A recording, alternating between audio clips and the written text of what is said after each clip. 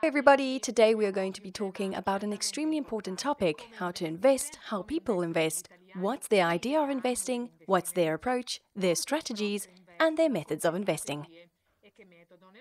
We'll do this with the help of the protagonist of a success story that represents a model, a goal, and objective for many people. However, we really need to say that often the ambition to replicate other people's successes is not enough, because today we're talking about success in a very special field.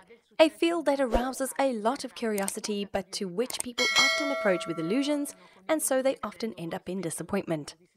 If you're watching this webinar, you already know who I'm talking about. Today, I have the pleasure of speaking with Andrea Unger, a professional trader who's the only one in the world to have won the World Cup Trading Championships in the futures category 4 times. Let me introduce you to him. So, Andrea, here we are. Welcome. Thank you, Deborah. Hello, everyone. Good morning.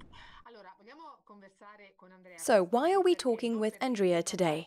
First things first, Andrea's not here to give us the recipe or the secret to achieve the same results as him. Today, Andrea will explain to us in a simple but very clear and strong way that investing is about method and patience. It's a matter of being professional. Contrary to what many people believe, there are no tools that can make you rich. They believe that taking a 1-month course in trading, so to trade the markets, is enough to make ends meet and solve their family budget issues. But trading is an extremely complex thing. It certainly offers many possibilities and many opportunities. But it is also necessary that you prepare and have the right mindset. It's essential to have strong psychological and emotional defense mechanisms, as well as a method and a lot of patience. I started this conversation by asking you to take us by the hand and use your professionalism and experience to lead us through the world of trading. So let's get straight into the heart of our reasoning on how to approach investments. When they ask me about it on Radio 24, I say, your approach to investing should be the thing that guides you. Because first of all, you need to consider the purpose of the money that you're putting aside and investing. Because most probably, you would invest it in different ways if you were going to use it to pay for your children's university in 20 years, or if you were saving it for your retirement and pension, or if you wanted to buy a house on the beach in 5 years. What I mean is that there are different tools for different goals. In addition to this, our approach to investing is also affected by the information we're looking for, as well as by other factors. Can you please help us to better understand the difference between the discretionary approach and the systematic approach? Because this concept is also at the basis of your training activity. Well, to keep it simple, we can say that the discretionary approach consists in making decisions about when, how, and how much money to invest in a discretionary way. That is, either because your cousin suggested that you do a certain thing, or because you have a gut feeling that things will go in a certain way, or because you performed a quick analysis of the charts, maybe applying some technical analysis tools and believe that, blah, blah, blah. But a systematic approach is instead an approach that, in a certain sense, is automated, because it's the computer that gives you the information you need to make your decisions. And not because the computer is smarter than you. Yeah, because this is another myth that needs to be debunked. There's no such thing as miraculous algorithms that can analyze tons of data and then tell you who knows what. What algorithms do is nothing but contain a lot of pieces of information that were entered by the trader, that is, by me in my specific case, and by other financial operators in the case of other people. And those pieces of information enable you to make a comparison between what happened in the past and the current situation. And of course, the point is that a machine can do much better than us. First, because computers are not influenced by psychology, in the sense that they don't look for what they expect to find, as people do, because computers simply process the data. And then because it's faster. If I had to compare 50 different instruments using a set of rules that include, let's say, 100 rules, it's clear that a computer can do that in a few seconds, while a person would need several weeks. And that's what used to happen many years ago, back in the 1980s, with the first systematic approaches to the stock exchange world. The purpose of the systematic approach is to enable me to get rid of emotions when I invest, and possibly throughout the whole process of investing. So it's the computer that tells me do this and do that. And I know that it tells me to do such things because I instructed it to provide me with the correct information. It's a bit like when you want to go on vacation. You make a list of things to take with you. You already know why you're taking them, don't you? I mean, if you say, look, I'm going to Dubai, and you put your umbrella in your suitcase, one might ask you, well, what will you do with that umbrella? But there's a good reason why you're taking it with you, and that's because it's one of your risk control rules, because it once happened to you that while you were on your way back home, you got wet when you left the airport. And you don't want it to happen again, so that's the reason.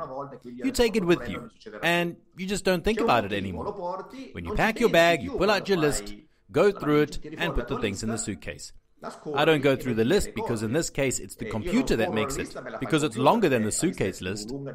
However, the approach is the same.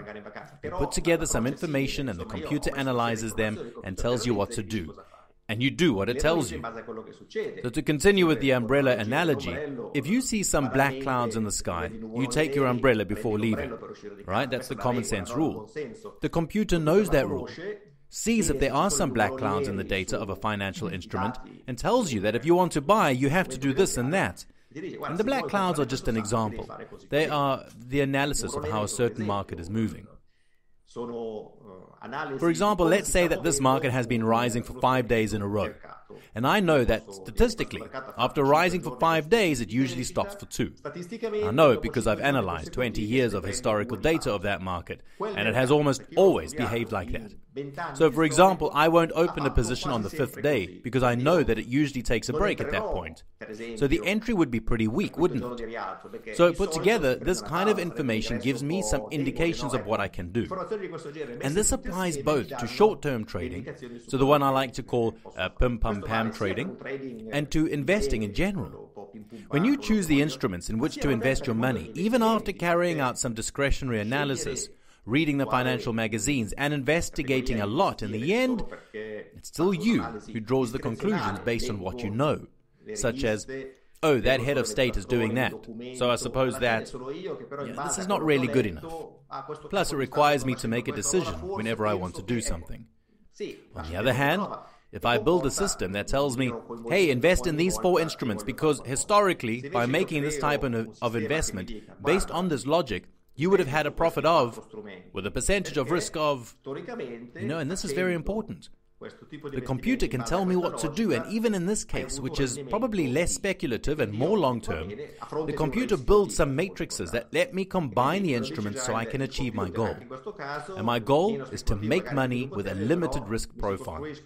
And keep in mind that by risk, I don't mean the risk of losing all your money because that happens with other kinds of investments, such as cryptocurrencies, for example. What I mean by risk is that I want the trend of my wallet to be as quiet as possible. I don't want to have fluctuations that exceed X%. And I don't want to get a terrible stomach ache because I'm losing 3% of my invested capital in just one day. Of course, this can still happen because actually no one can predict the future. But you can try to minimize the possibility that it happens by calibrating everything in a way that can give you some peace of mind because you've studied what happened in the past and can try to control risk in the future.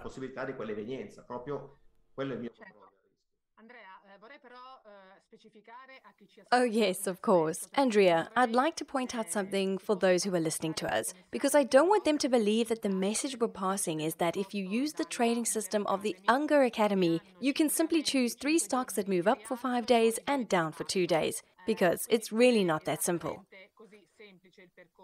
No. I simplified it a lot, but in addition to this activity, you also continue in your activity of investigation, reading, looking around the world, of course, because it's always fascinating to observe the significant trends. Let's say that using trading systems enables you to check all those emotions that people unusually feel when they make financial transactions directly. I really need to scold you and all those people who talk about the trading system, because in an extremely general sense, it can even be right. But in reality, I have hundreds of trading systems. Each one is different, and each one was designed for a different reason.